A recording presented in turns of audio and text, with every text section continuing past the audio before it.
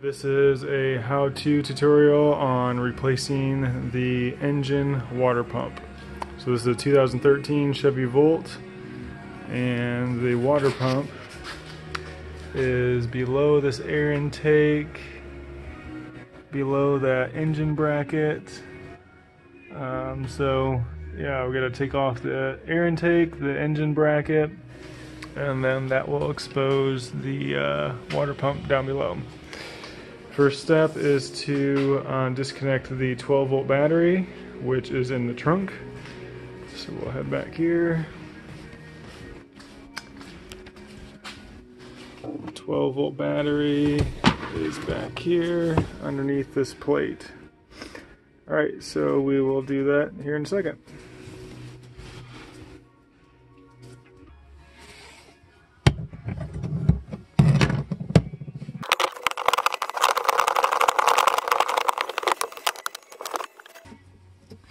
Alright, next thing we'll do is we'll just put a little rag underneath there so it doesn't touch. We'll just kind of separate it like that, just so it doesn't accidentally touch while we are disconnected. The next step is to disconnect the high volt fuse, which is in the armrest area. So you just pull this little guy out here, and it is underneath this. Or at least mine is. I don't know if they're all like this, but it's this like little white foamy thing. And then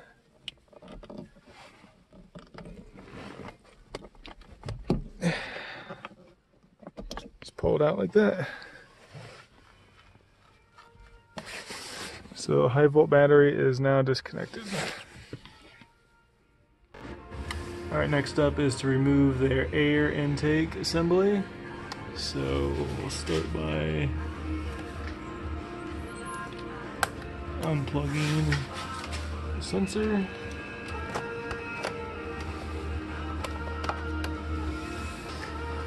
Undo the hose clamp.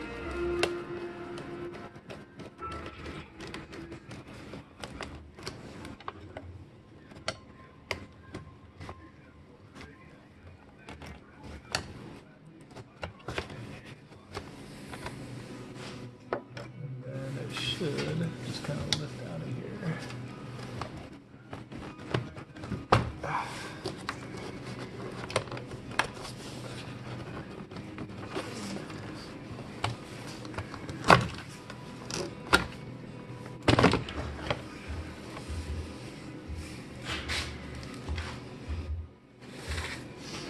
So it's got these kind of little pins, guiding pins, and this rubber grommet here that secures it in place.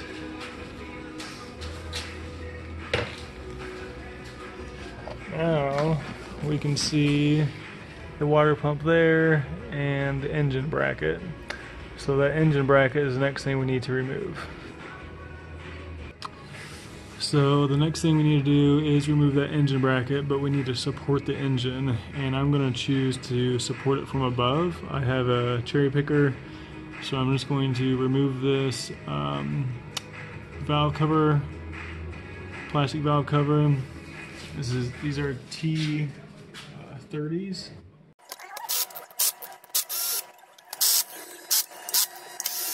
Also this hose clamp over here I gotta remove.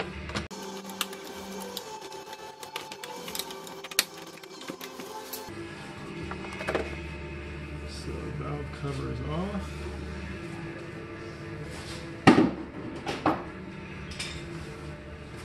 Take a pressure washer to that. So we have a supporting bracket here and here. I was hoping I could avoid jacking up the car, but the Volt sits so low, the cherry picker would not slide under there, so I did end up having to jack up this side. I've got a floor jack and then just a standard jack holding it up for extra support. And I'm gonna hook up the 2 engine brackets to the cherry picker, and then we'll unload the engine a little bit before we remove that engine bracket.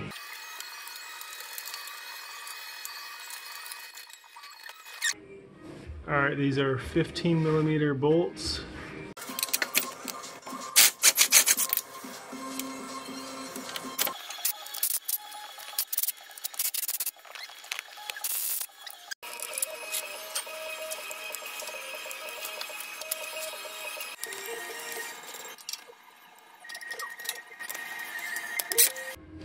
So there's one more on the back side.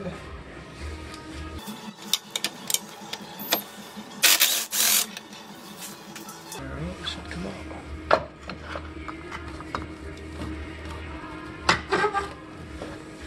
Alright, so it looks like there's 2 on the side here now that we gotta remove.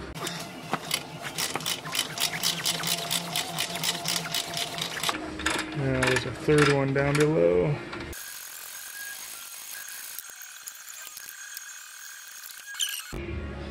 Unfortunately, I gotta remove this splash guard because I cannot reach that lower bolt on the engine mount.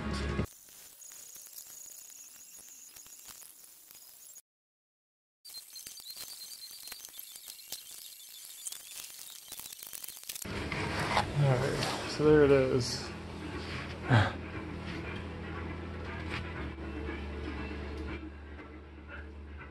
it removed.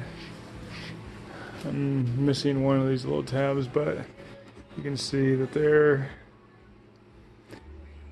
pressed in up here into those little tabs, so they're kind of hard to remove.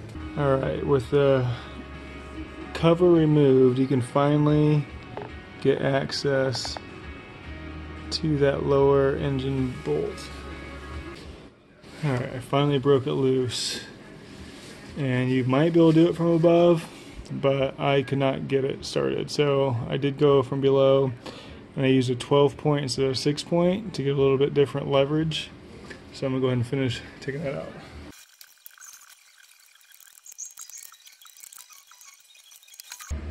So it looks like I need to remove these 2 little brackets to lower these coolant lines in clearance.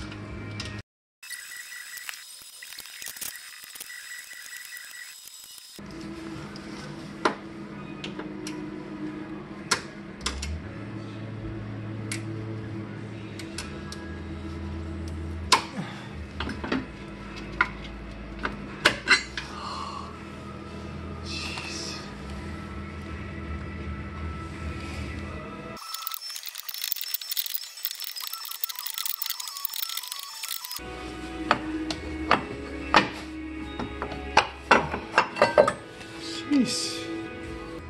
So you can see the coolant puddle right down there underneath the water pump. Alright, you're supposed to drain the coolant. I'm going to go ahead and leave it because I don't want to drain it all. The whole coolant system was flushed 10,000 miles ago, so I don't want to go through that whole process again. I will probably have a check engine light for a while for air bubbles in the coolant system, but they should work themselves out. So next step is removing the water pump pulley nuts.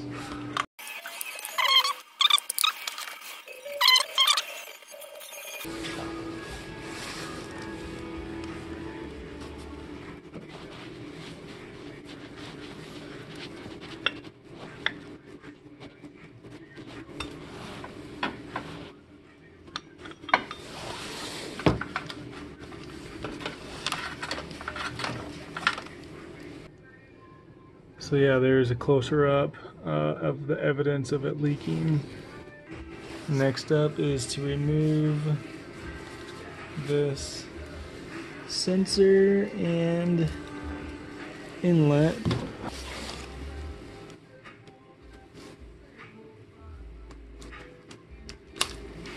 So there's a sensor, and I'm going to remove that.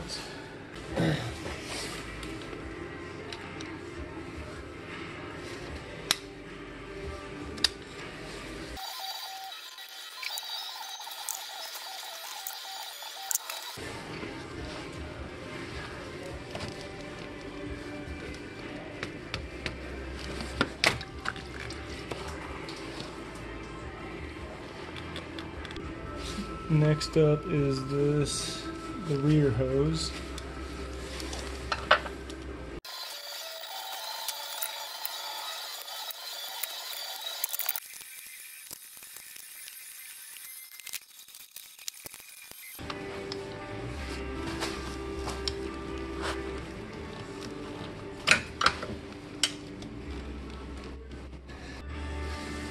So here is the new water pump.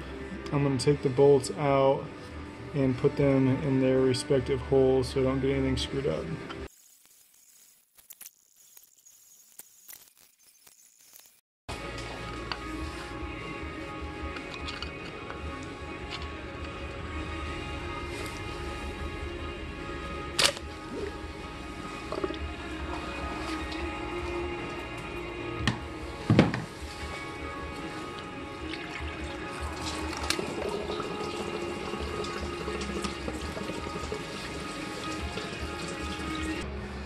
Alright, next I'm going to transfer this thermostat over to the new water pump because this thermostat only has a couple or 10,000 miles on it.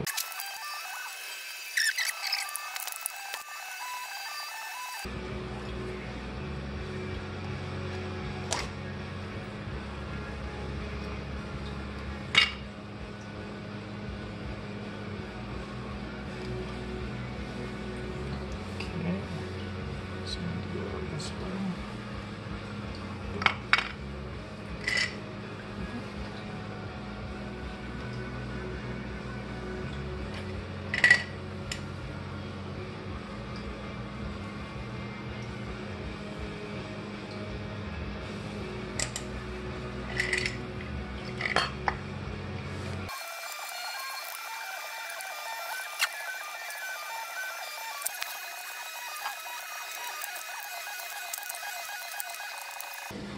Transfer the bolts over.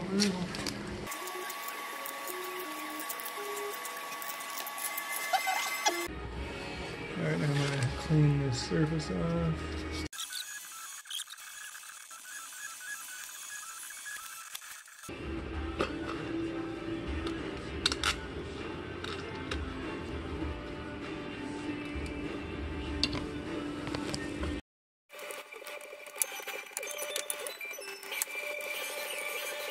Next up is installing the new belt and pulley.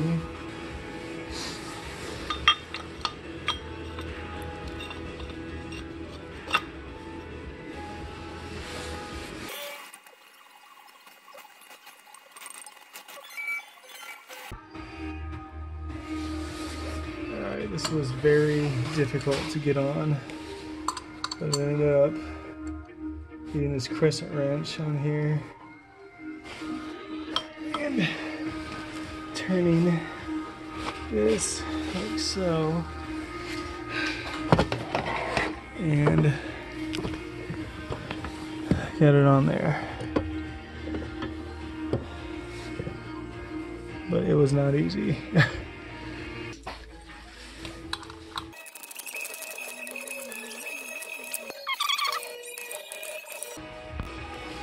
Next up is to reinstall this hose.